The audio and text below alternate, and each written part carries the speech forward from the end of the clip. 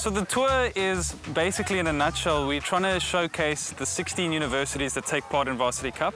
To kind of give everyone, all the kind of the fans, the rugby fans, and everyone else who follows the Varsity Cup, a bit of what life is like as a student on campus at university. So it's just showing South Africa's 16 of their top universities and what the culture's like, and kind of doing a little mini tour of those campuses.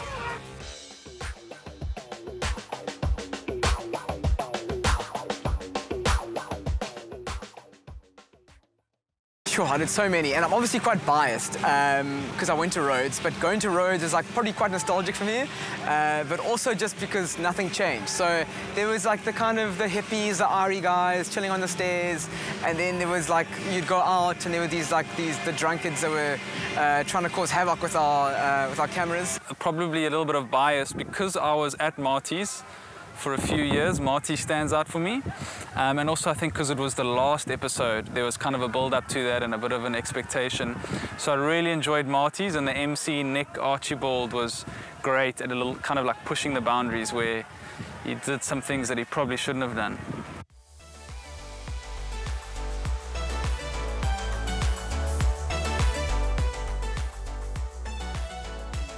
I would actually say probably UJ, because we went to UJ and our MC is this guy, Melody, who's an unbelievable MC. He's incredibly talented. And what he was doing the whole time while we were filming was he was Instagramming live. And I think his biggest sort of his follow base are like kind of UJ students. So the whole time people were following him on the Instagram live, and he'd be like, hey guys, check me out, I'm going to be here. And then suddenly when we got there was just like a massive group of people there. These girls in these residences were messaging him saying, dude, you've got to come to our res, I need an opportunity to shine. So then completely organically, like no organizing whatsoever, suddenly there's like 40 women outside this res singing, like so passionate. And we thought that was great. What amazing content! Like, as a director, like you couldn't ask for more. Marty's, it was also, again, because I've gone here, I knew a lot about the campus, and so when we went to the library, I knew that this was a place that students use. They want peace and quiet. People take the library etiquette very seriously. And I was like, okay, cool, we'll be in and out, we'll be quiet. And then Nick, the MC, just decided, like, let's use this opportunity.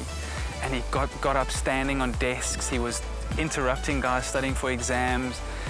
And he was going on and on. He grabbed a skateboard and started skating down one of the passages. So knowing, having grown up or studied there and spent time in that environment, I was like cringing. I was just like, this is terrible. But at the same time, this is such good content.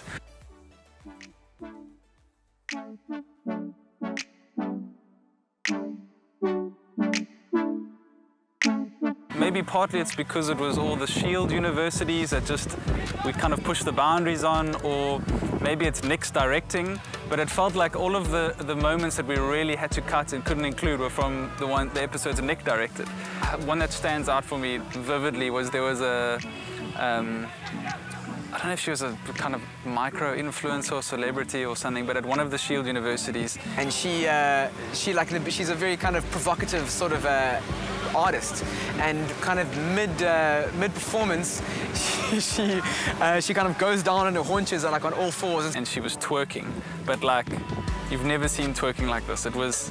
So I was twerking in front of like the whole stadium, and the whole stadium was going crazy, and like we had this amazing shot of like the stadium going crazy and then her twerking on the field. As soon as the guys in the office saw this, they were kind of like, they couldn't even watch it. It should have been age restricted. So that we had to cut. Was when you had Rhodes, so as I said, I went to Rhodes, and one of my lecturers, one of my favorite lecturers, I could see were in their office. And I said, like, hey guys, I'm just gonna we're gonna take the camera, we're gonna run up, we're gonna get amazing kind of like organic moments. Okay, and she like brings it together, she like stables herself. And then she walks in and she goes like, hey, we just want to chat to you. And then the lecturer goes like, just freezes up and just like kind of gets this like terrifying like look on their face. And like you could see now the MC is now just frozen. She can't say anything. She can't ask any questions. Then the lecturer goes like, what are you doing here? You can't just go into someone's office and not ask. So then I'm sitting there like, oh man, like I should have never like pushed this girl to go interview the lecturer. And we're like, okay guys, let's turn it around, let's get out of here as soon as possible. So we just shifted the camera out and just sped down the aisle, down the corridor, and we just actually ran out the department because we don't want to get into any more trouble. So yeah, we left.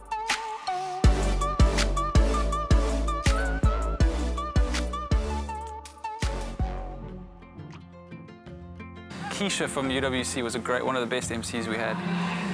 She kind of snuck up on what we thought was a couple having a conversation. And as we got there, we suddenly realized that this wasn't the case. You could see they were blushing. The guy was just like panicking. And it was like we'd caught them in this relationship that wasn't public knowledge. And we had a camera crew, everything on them. And you could just see the guys kind of like everything just sinking, and he was realizing like we've been caught yet. So maybe that wasn't the case, but it felt like we'd caught this kind of like undercover couple that hope no one would see that they had a relationship. It's an amazing moment with Minnie where we were kind of waiting for these two players to interview them at UKZN. And so our sound guy is amazing. It's Keeg's dog. So she kind of started like rapping, like pretty like kind of relaxed, and then he started beatboxing, and somehow it like really came together in this like amazing moment. And she started like freestyling, and he's beatboxing, and it just turned out like amazingly. It just became the intro to our UKZN episode. So yeah, that was unbelievable.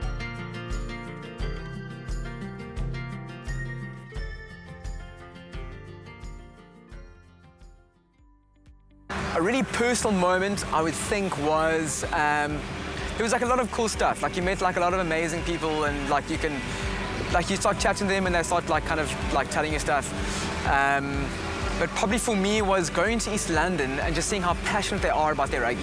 Like they love their rugby so much, and they love the Wusu All Blacks like so intensely. Like people were there hours before the game, and they couldn't wait for the game. And when Walter Sulu came on, they do this haka. It's like quite controversial in some circles, but they started doing the haka, and while they're doing the haka, the whole crowd is doing the haka with them. They know every single movement, and they're screaming it with the players. And that was just like the unison and the camaraderie between the players and the crowd was just unbelievable. The singing, it was like, the atmosphere was palpable. There was like 10,000 like manic fans that like just loved their team so much. So that was really amazing. That was something that really touched me. We were shooting at Marty's, and we interviewed a few people out on campus. And as soon as we were done interviewing them and turned around, one of the girls was like, "Is this the tour? You guys from the tour?" And it was just this moment where we were like, "This is great." There's like words getting out there. People are watching the show, and so that was a great moment.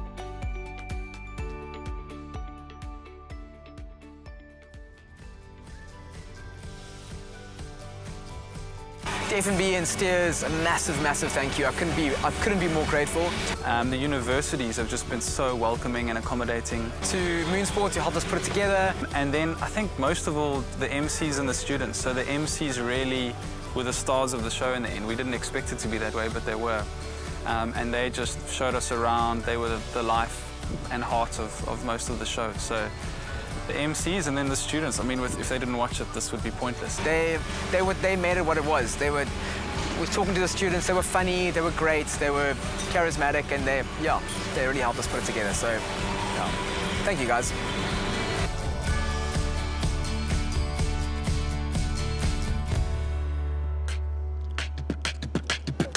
Check it out, hanging out at UKZN. Welcome to How with the Best Fresh Culture. I'm talking about drama, I'm talking about law students, I'm talking about really cool people. Because I used to rap like nobody's business. Welcome to the culture that never changes. Welcome to the culture that's always evolving.